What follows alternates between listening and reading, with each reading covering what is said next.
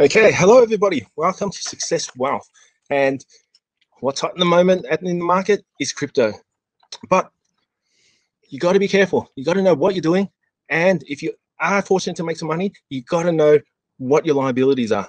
And here at Success Wealth, we'll always encourage you to get professionals who know what they're doing, who are experts in their space to guide you through your wealth journey. So today we've got someone really, really special, Adrian Forza from Crypto Tax Australia.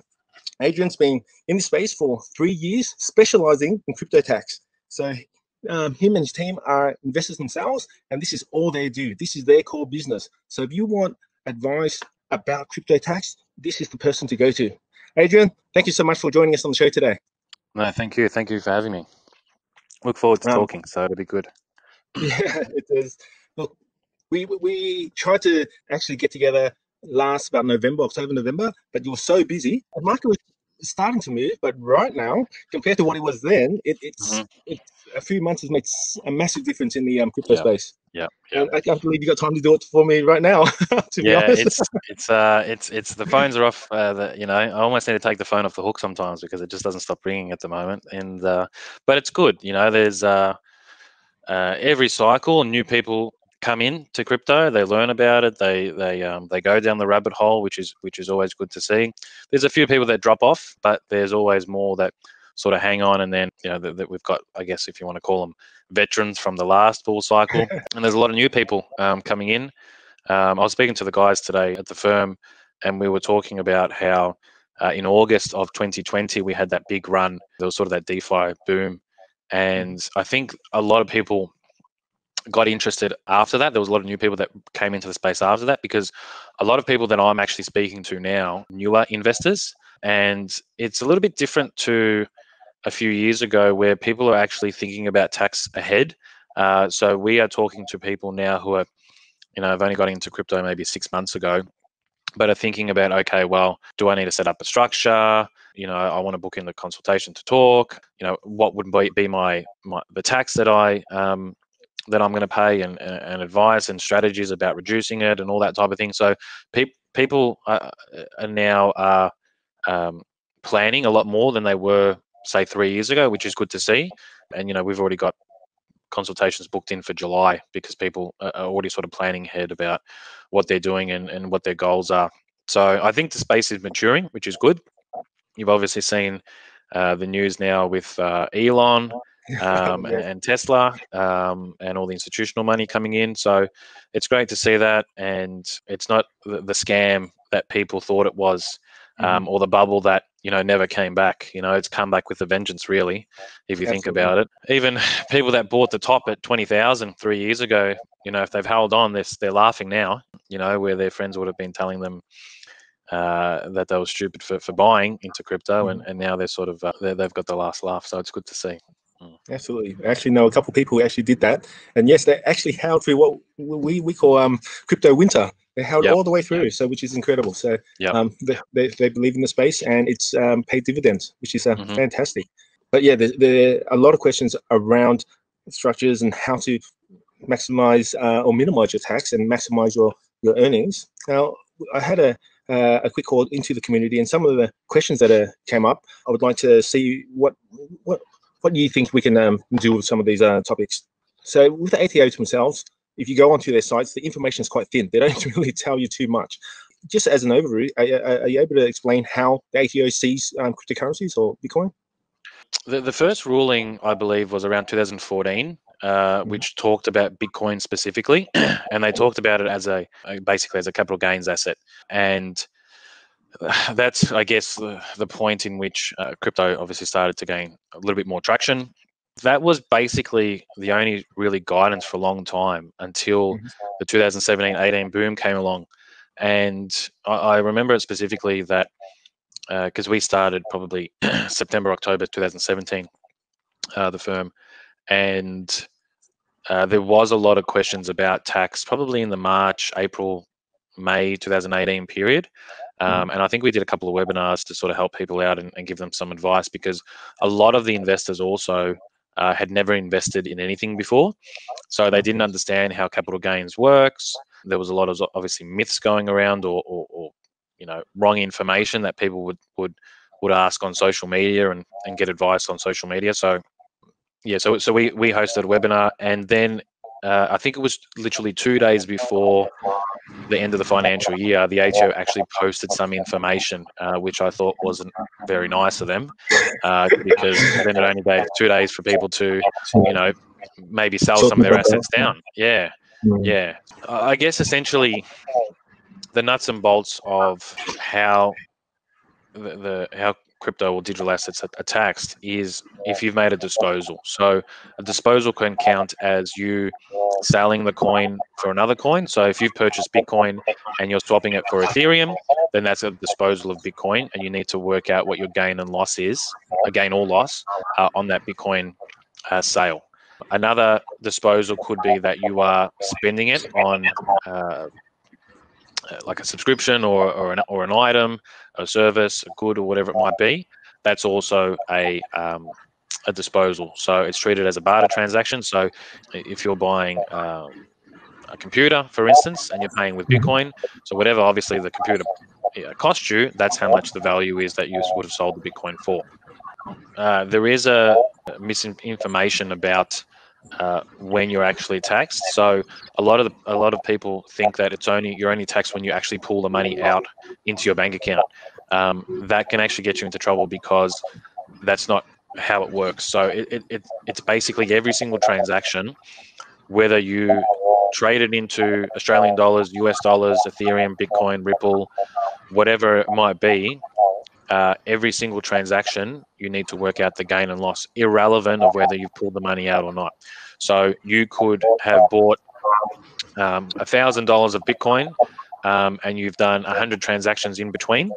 You could have, a potential gain of maybe 50,000 if we're in a bull market, for instance, but you've still just got, say, $50,000 worth of Bitcoin on your exchange or in your wallet. Doesn't mean that you don't have tax to pay, because you haven't pulled it out into your bank account. So that's something that you really need to remember, that you can pay tax even though you haven't pulled it out. So one thing I do say to clients is maybe do a check every few months, or 6 months, or even before the end of the year. Or if you've made some profits on some trades, take some Australian dollars out to cover the tax or the potential tax that you may pay, because there has been times where clients may have made money, and this happened in the 17-18 bull market, where they would purchase in let's say August, and they'd make trade. They would make trades up and down in that bull market. By the time July came along, they started with $10,000. They ended up with 100,000. If they never sell that portion of their portfolio before the end of the financial year, they've still got that 90 grand of capital gains to pay, even though the value of their portfolio has actually gone down. So that can actually catch people out dramatically, even though they haven't pulled the money out. So hopefully that sort of explains. It's a bit of advice, and that's probably goes similar to if you've been investing this year. To do the same. We're obviously in a bull market now, and to think about the tax planning side. And so, but every transaction you got to figure out the Australian dollar equivalent. Is that at that point? Is that correct? That's right. Yep. Yeah. So it's not in Bitcoin value. It's not in US dollar value. It's in Australian value. Irrelevant whether or not you've traded on a Australian exchange or traded on an international exchange. So sometimes you might trade Bitcoin for Ethereum. There's no Australian dollar value that you're trading it for, but you still need to work out what the Australian dollar value was at the time. Yeah. Oh, wow. So, a lot of it comes back to really good record keeping then. Definitely. And it can get messy in the crypto space in terms of multiple exchanges. You got bits and pieces everywhere. Like, is there anything that you recommend in terms of record keeping, how people can best do it, or is there any tools or anything like that may be able to help people? One thing I would say is make it, I guess, a habit of downloading some of your transaction data every quarter, every 3 months or so. There has been times where clients have come to us 2-3 years later to catch up on their tax, and the exchange closed down and they can't get the trading data. So that's probably one. Obviously, keeping track of all the wallets that you might use. So you might have multiple MetaMask addresses or Neo addresses or whatever it might be, and that's obviously really important. Actually noting down which exchanges that you've used as well. There has been, I can't tell you how many times where we've asked clients, we've said to clients, look, I think you've got a KuCoin account. And they sort of denied. And I said, no, I think you do. You should probably check. And they end up finding that they've still got money on this account that they forgot about completely. So noting down which exchanges that you've used, and keeping track. Would you do it on Excel? Look, unless you've got a very, very small portfolio, yes, that could probably work. There are some tracking tools online. Again, it's about how you use them. Are you confident in using that type of thing? It only sort of does half the work sometimes. So that's something that we sort of specialize in, but you can have a go even for your own knowledge about where you may be, in your portfolio as well. So yeah, there's a few online. Oh, fantastic. Yeah. Okay. So, can they use their self-managed super fund to invest in crypto? Mm-hmm. Yep. Yeah, you can. So the short answer is yes. Provided that you have your investment strategy permits, and you obviously need to look at the deed as well, and just making sure that it's been noted down. There might be a minutes of meeting and that type of thing. But yes, you definitely can. A lot of the Australian exchanges now do cater for self-managed super funds. Yeah. They're very friendly for super funds, so you just need to provide them obviously all your documents. One thing I would say is just obviously be mindful of, I can't give you financial advice, but just be mindful of your allocation into crypto. It's obviously still a risky and new asset, so don't put all your eggs in one basket. Anyone would really tell you that. You could add it as a balanced portfolio. Yeah. Yep. Awesome. Now, just leading on from that, so is there a demarcation or is there a difference between trading with someone who becomes active in trading crypto? Is there any difference between trading crypto and having a crypto type business? Is there anything difference there? If I was personally trading versus starting up an actual structure for it? Yeah. So, crypto is a little bit different to traditional stocks. This is my opinion, and this is from what I've gathered from clients, is that crypto you do a lot more transactions than you would normally do in, say, the stock market. One, because the fees, or most of the time the fees are less than, say, if you were trading on ComSec. The volatility is a lot higher, so there is a lot of profit taking, buying new coins. There's, I don't know how many, 6,000 coins now, to choose from. Traditionally, you'll see a lot more transactions in comparison to a shared trader. That doesn't necessarily mean that you are a trader running a business, in my opinion. So you could do 50 or 100 trades during the year. That doesn't mean that you are a trader for tax purposes. So you'll need to look at the regularity of it. How often are you trading? What capital are you putting in? Is it systematic? Or is it sporadic? Or what's the intention? Again, what is the intention? Intention for investing, which is long term. You'd usually hold for a fair while. Usually it's the 12 months, so you can get the 50% discount on the gain. Trading is, again, there's different styles of trading. It could be a day trader, weekly, a swing trader. So again, it comes down to intention, your plan.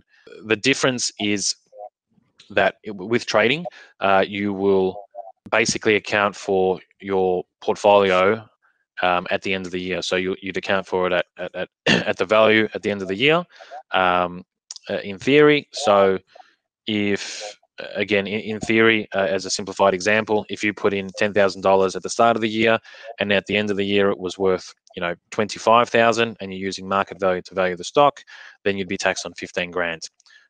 Whereas if you're an investor and you've just bought $10,000, and you're holding and the price goes up and down, at the end of the year, if you haven't sold, you don't need to declare anything because you haven't made any gain. So that's sort of the difference. It can work better for different scenarios. For example, if you bought Bitcoin early, you'd probably want to be treated as an investor to get that 50% discount. If you've held it for a long period of time, a trader, again, it'd be for short term, but you also need to look at which structure you've got set up, and whether it's suitable to what you're doing. So should you be holding it in your own personal name, in a trust, in a company? What's your other income? What's your family situation like? That type of thing is what we sort of talk with clients about, whether or not a structure is going to suit them. Sometimes it doesn't, and we just say, look, leave it in your own personal name and as is. But yeah, it all depends on the person's circumstances. So Absolutely. Yeah, it's one part of a holistic picture, I guess, and very specific. We've spoken a bit about trading, but with crypto, you can also be mining or doing other things that yield an income or interest, like staking, like yield farming and things like that you've mentioned before. Like, how's that treated? Is that treated any different? It depends on the scale. So for proof of work mining, where you're actually using miners, again, it's gonna depend on how many miners you have.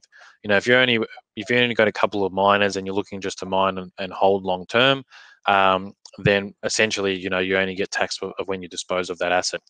Whereas if you're mining as a business, so if you've got 10, 20 miners and you've got a mining farm and that type of thing, then it's really treated on what's called a revenue basis, where declare the income the income when you receive the coins.